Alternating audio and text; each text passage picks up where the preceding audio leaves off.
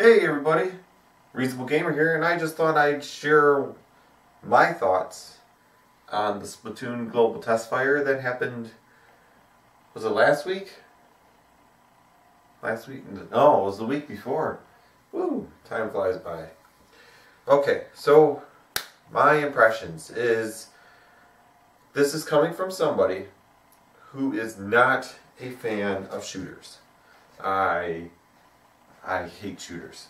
I don't know what it is. It's like if you're like a sniper, you have to sit there and wait for somebody to get into your field of view.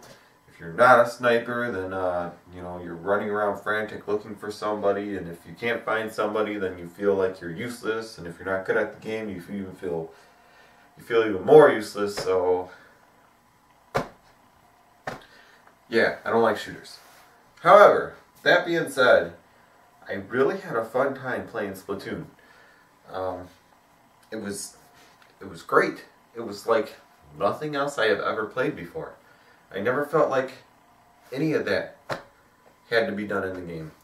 I never felt like I had to sit there and wait for somebody to pass me by. I felt like I had nothing to do. There was always something to shoot, something to point at, and something to aim my gun at.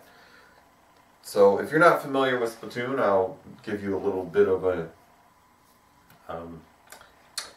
tie-in to this. Splatoon's basically the new Nintendo shooter. And the object of the mode that was on demo is to cover as much ground or turf as you can with your color ink. Team that does that the most wins. Does it the most area wins. Only horizontal spaces count, the vertical spaces don't. You can like spray your gun on the wall and whatever and ink up the wall if you want to, but those do not count for judging a turf war. There were 4 weapons to sample in the demo.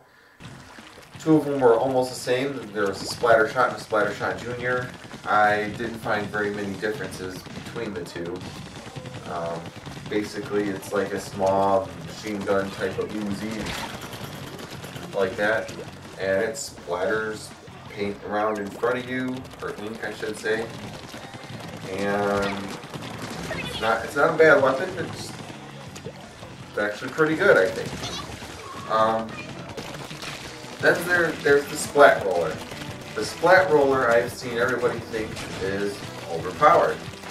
I tend to disagree. I don't like the splat roller as much as a lot of others. Basically, a lot of people think it's overpowered because you can just put the roller on the ground and all over the place. You roll ink all over. The problem that I've run into is once I'm out of ink, I have to squint back into the ink I already made, wait for me to fill up again, and then go forward.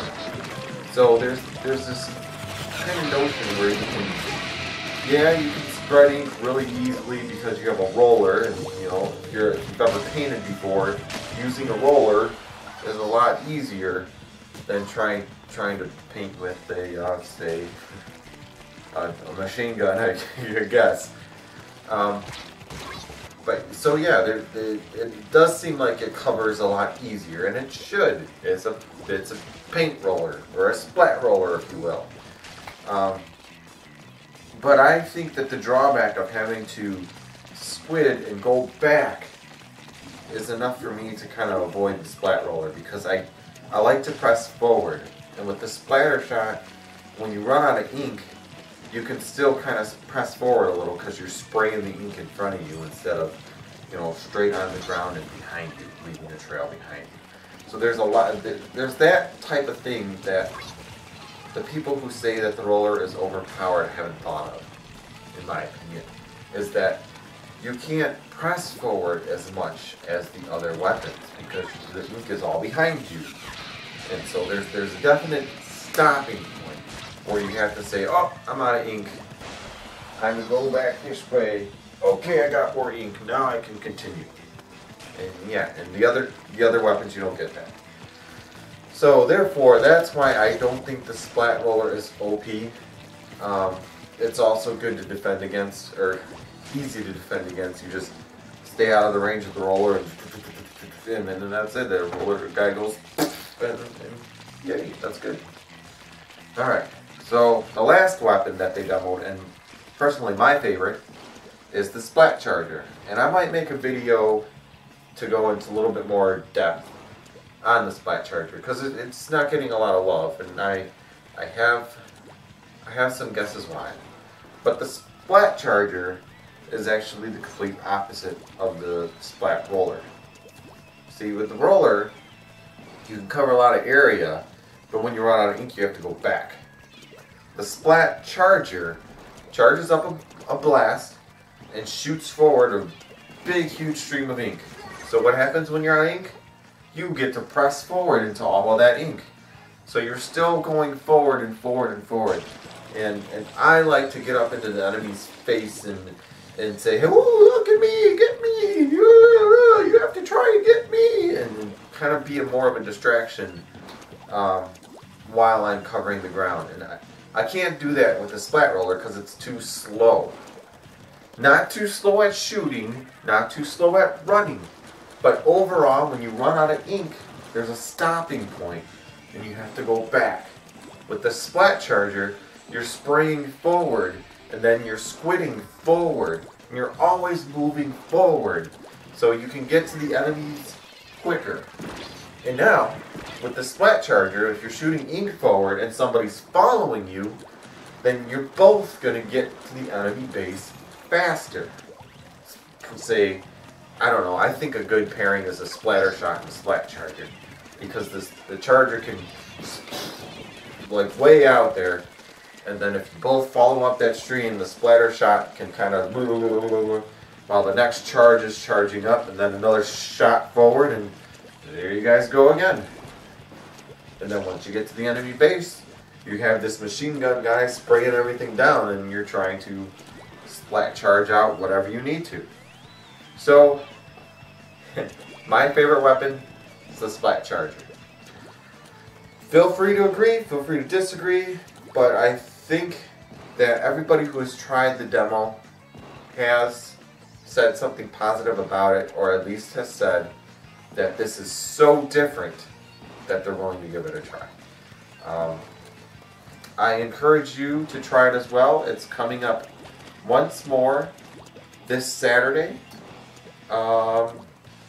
I believe the time is 3 p.m.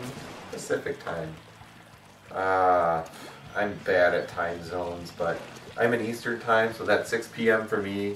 I want to say that's either 10 or 11 across the pond. Europe time, England time. Don't quote me on that though. But go with 3 p.m. Pacific time. I'm pretty sure that's accurate, because that's the number I've seen. So hopefully I will see you guys on this Saturday, 3 o'clock-ish Pacific time, 3 o'clock somewhere. Yeah, Splatoon, baby. Woo! I'm going to tie this in here because I can, but for the rest of this channel, stuff is coming. Stuff is coming. I'll do a couple more vlogs, like I said, blogs with a B, vlogs, coming up about Splatoon. Like I said, I'll go into more detail about the Splat Charger, since a lot of people just, and it makes me sad, but a lot of people are just not getting it with that weapon. Their complaints are ill-informed. So, and I'm trying to figure out what Let's Play to do. I still have all the Nintendo claims on my Pikmin 3. So, I think I might pick up with Breath of Fire 2 once more, and I'm not sure what I'm going to do after that, okay? So, please stay tuned. I haven't forgot about you guys. I hope you guys haven't forgot about me, but stuff is coming, alright? Alright, thanks for watching everybody, and I'll see you hopefully Saturday. Bye!